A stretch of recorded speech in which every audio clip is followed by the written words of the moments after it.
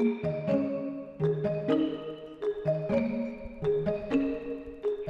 bandicoot is a small marsupial. It's about rabbit size. It eats invertebrates, which it digs up from the ground. Bandicoots seem to be in decline in Tasmania. They are virtually extinct on the mainland, and we've noticed that the population has dropped out through the midlands of Tasmania, but we've still got a few hot spots, so we're trying to work out what they need for habitat and forage, and just track them and see what they're doing. So the first thing that we do is we pick a spot that is normally close to a bit of cover so that the back of the trap can at least have a little bit of shade. We also make sure that the traps are covered in a hessian sack, so because these animals are nocturnal and we check them during the first hours of the day, we try and make sure that it's nice and dark and cosy in there for them, and also protect them from predators. We set the traps with peanut butter and rolled oats bait, and then see what we get in the morning. It could be possum, it could be a paddy melon, or hopefully bandicoot, eastern barred bandicoot.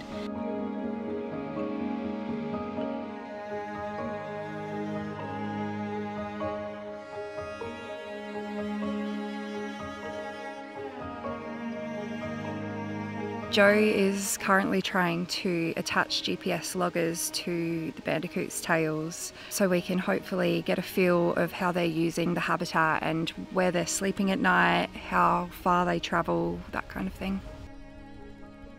If it hasn't been captured before, we'll microchip it so that we can identify it if we trap it again.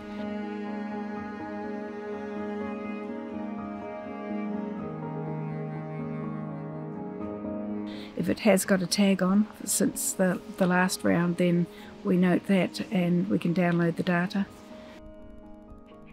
And we take measurements of the animal to see whether they're adult and check whether it's male or female.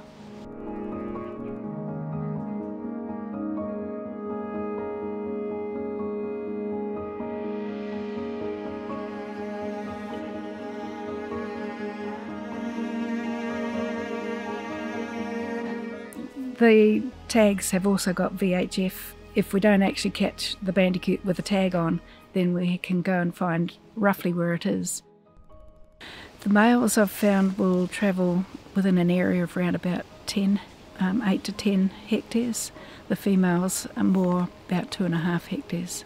That's just on our preliminary data.